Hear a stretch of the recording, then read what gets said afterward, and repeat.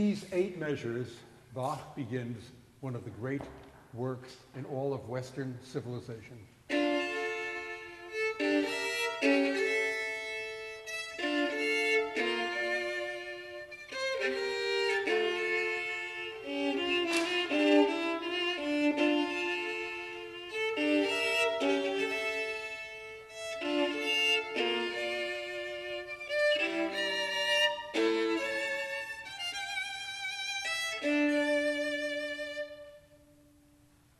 Mendelssohn wrote accompaniments for the Chaconne. Robert Schumann wrote accompaniments.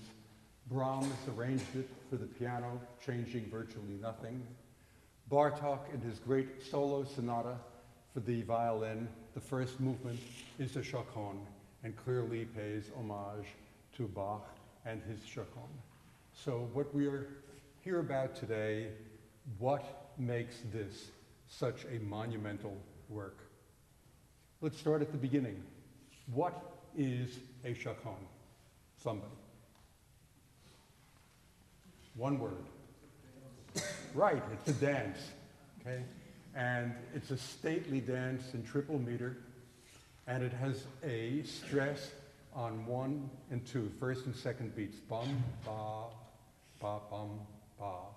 Okay? And Bach has done something very, very unusual with this.